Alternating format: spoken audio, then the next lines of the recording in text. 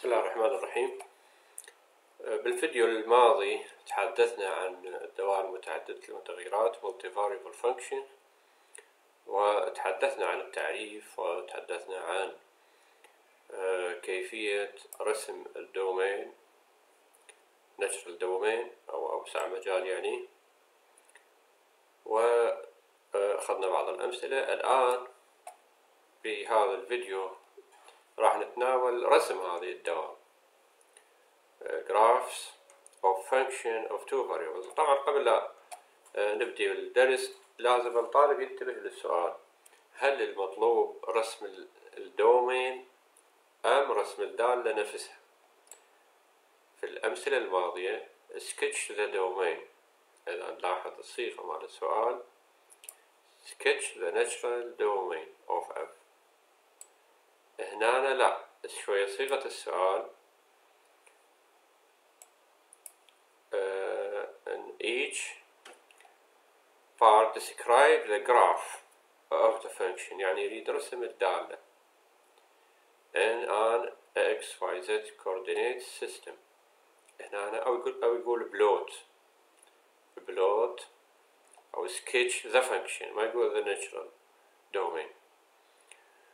زين، هاي النقطة الثانية المهمة أنه طبعا رسم الدوال متعددة المتغيرات ليس بالأمر السهل، لذلك راح نقتصر على أنواع معينة خاصة من الدوال. يعني مثلا الدالة اللي هي على شكل بلين، هاي دالة خطية، نعرف الخطية يعني ماكو بها x بها y، لكن ما بها x تربيع، ما بها y تربيع، ما بها x y، ما بها دوال جيبية ولا أسية ولا أي شيء. هاي دالة يسموها خطية بلين، تصير على شكل مستوي. هذه عادي ممكن يجي بالسؤال.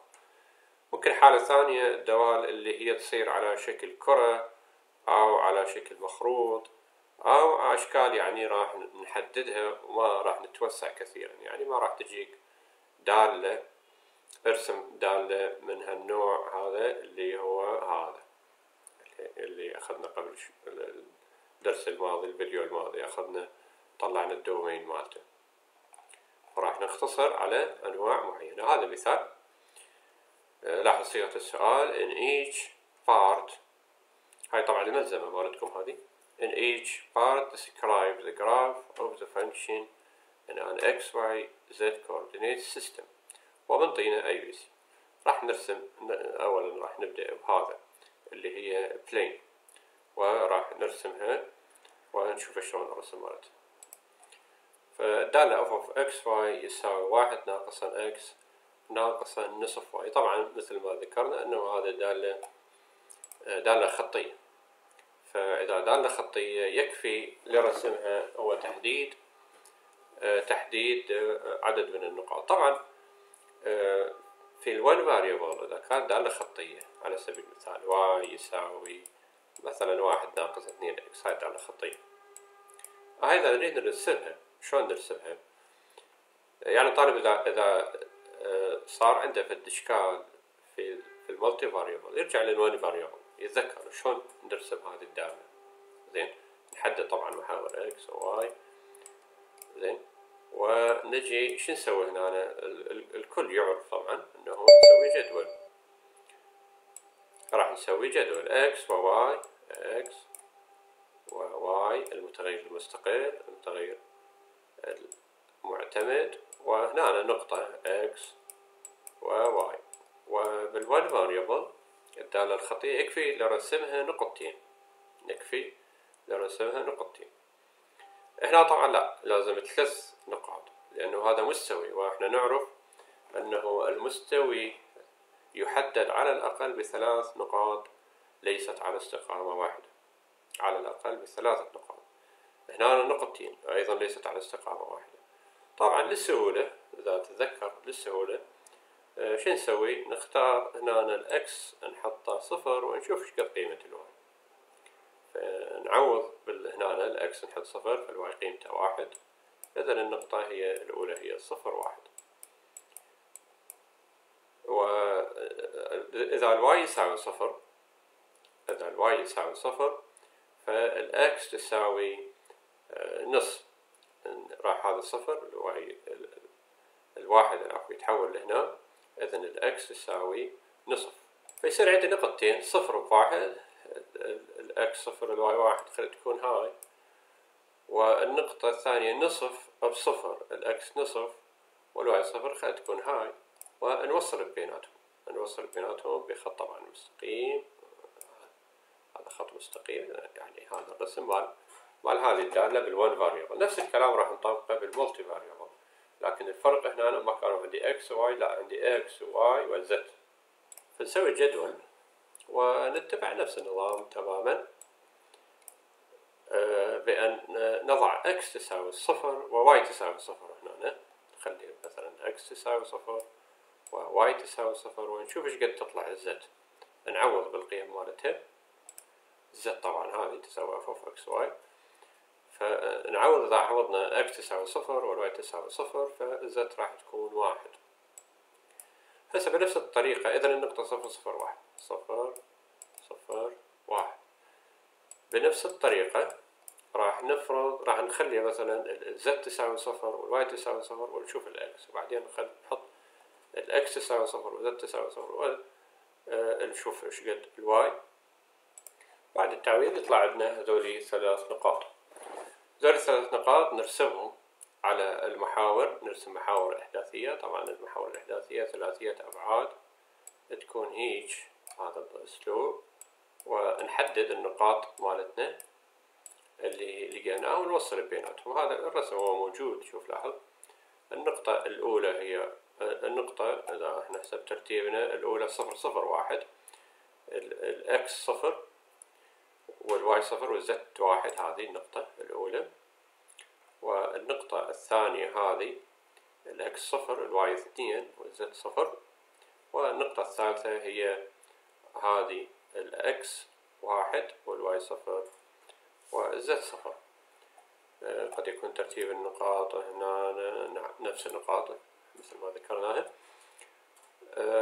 فنوصل بيناتهم راح نصل على هذا. طبعا هذا هو رسم مثلث، رسمي مثلث، لكن هو مستوي يمتد لما لا نهاية في كل، لكن لغرض أنه الرسم يصير واضح للعين نرسم على شكل مثلث. فعادي ارسم مثلث وأظلل المسافة، وتقدر حتى إذا رسمك قد يكون ما واضح تقدر تكتب تقول يا المثلث أو المستوي، العفو، المستوي الذي يقطع المحور زد في النقطة كذا، ويقطع المحور واي في النقطة كذا، ويقطع المحور اكس في النقطة كذا. مستوي هذا يستمر لما لا نهاية.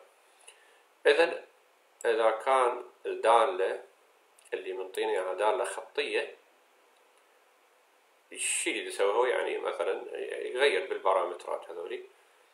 فهاي الحالة شو نسوي؟ نختار 3 نقاط ليست على استقامة واحدة، ونحاول أنه النقاط نخليها مثل ما بالون فاريبل تكون بها أصفار على مود نحدد النقطة على المحور حتى تكون واضحة، تنشاف واضحة. زين، نجي للرسم الآخر.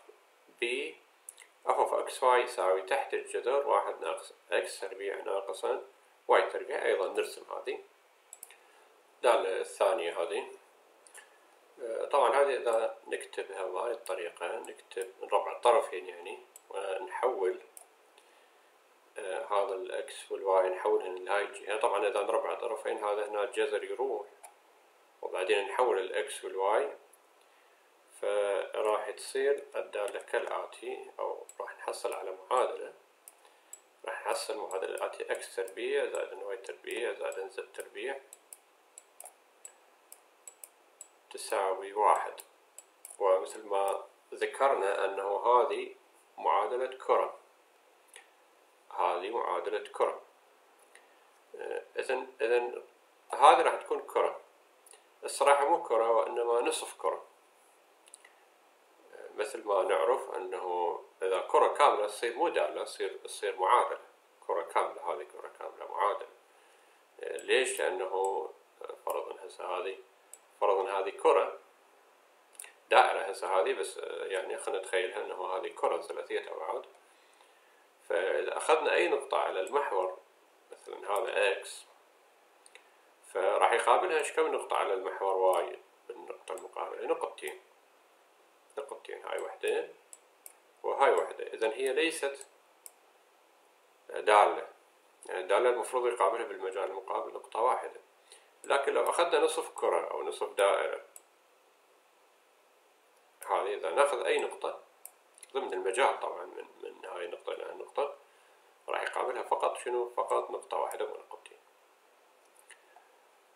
إذن هذه بالنسبة إلى هذه معادلة، إحنا اللي عندنا دالة، فشنو اللي راح نحصل؟ راح نستنتج، يعني راح نستنتج أنه هذه ليست كرة كاملة وإنما نصف كرة، هذه نصف كرة. زين، هسه سؤال، هل هو النصف العلوي أم النصف السفلي؟ الجواب أنه هذا النصف العلوي. ليش؟ لأنه هذا جذر، والجذر موجب دائما. النصف السفلي إذا أكو إشارة سالبة هنا فهو النصف السفلي، هذا النصف العلوي فقط. إذا رسم هذه الدالة راح يكون عبارة عن نصف كرة، النصف العلوي للكرة التي مركزها نقطة الأصل، ونصف قطرها 1. هذا هو الرسم. طبعا الرسم هنا من الصعوبة، أنه أرسم هذا الرسم اللي هو نصف كرة، لكن خلينا نستعين بالموقع اللي ذكرته المحاضرة اللي فاتت، بالفيديو اللي فات. هذا هو. فنقول بلوت. طبعا هسه واحد بالامتحان ايش يسوي؟ بالامتحان يوصفه، يكتب لي فقط، يكتب النصف العلوي للكرة ويوصفه وصف كامل، مو الا يرسم رسم صعب. بلوت ونكتب هذه. طبعا الجذر هو SQRT 1 ناقص X تربيع ناقص Y تربيع ناقص Y تربيع، ونسد القوس مال SQRT ونسد القوس مال البلوت. لاحظ انه شلون اكو وسائل مساعدة في هذا الموقع، وننطيه هذه العلامة، ونلاحظ انه بالفعل نصف كرة. هذا الرسم صار 1 ناقص X تربيع ناقص Y تربيع اللي هي الدالة مالتنا، صار على شكل نصف كرة مركزها نقطة الأصل، الإكس مقابلة 0، الواي مقابلة 0، والزد أيضا مقابلة المحور العمودي 0. إذا مركزها نقطة، وهي الجزء العلوي، هنا طبعا بالسالب، هي هذه بالسالب، الرسم هو هذا. زين، بقى عندنا الدالة الأخرى. لاحظ أنه دالة ليست دالة مو خطية، إذا ما تفيد نستخدم النقاط، لذلك استخدمنا هاي الطريقة الجبرية بأن وصلناها إلى كرة. زين، وطبعا مثل ما ذكرنا سابقا أنه ما أعطيك معادلة صعب رسمها، أعطيك معادلة أو دالة إذا تشتغل بها في العمليات الجبرية توصل إلى كرة أو توصل إلى سطح معين. مثل هذا هسه راح نشوف هذه المثال 3 فرع سي، أيضا راح نرسمه نشوف شلون الرسم مالته. طبعا لاحظ أنه هنا ماكو في هذا المثال هذا السي يشبه هذا اختلاف بسيط، ماكو هنا، وعندي هذه زائد واكو هنا ناقص، وذكرنا انه هذه الناقص راح تقلب الشكل، يعني تاخذ الجزء السفلي مالته. فايضا بنفس الطريقة راح نرسم هذا. خلينا نمسح هذه ونشوف شنو اللي يصير عندنا. ايضا راح نربع الطرفين، راح يصير زد تربيع يساوي الناقص طبعا راح يروح بالتربيع، السالب يروح بالتربيع، فراح يصير اكس تربيع زائد واي تربيع. ونشوف، فنحصل على هذه المعادلة. طبعا اللي رسم هذه المعادلة، هذا الرسم المعادلة هذه راح يكون كالآتي. إذا نتخيل هذه محاور ثلاثية أبعاد، فبالضبط راح تكون هالشكل هذه المعادلة مالتنا الشكل مالها هيج، أو خلينا نرسمها والله بالموقع، مخروط للأعلى ومخروط للأسفل كمعادلة. كدالة منو من عندهم راح اللي ناخذه؟ اللي ناخذ الجزء الأسفل السالب هذا، يعني راح نحصل على مخروط دائري قائم رأسه نحو الأعلى، قاعدته نحو الأسفل، ورأسه يقع في نقطة الأصل. خلي نرسمه والله بالموقع.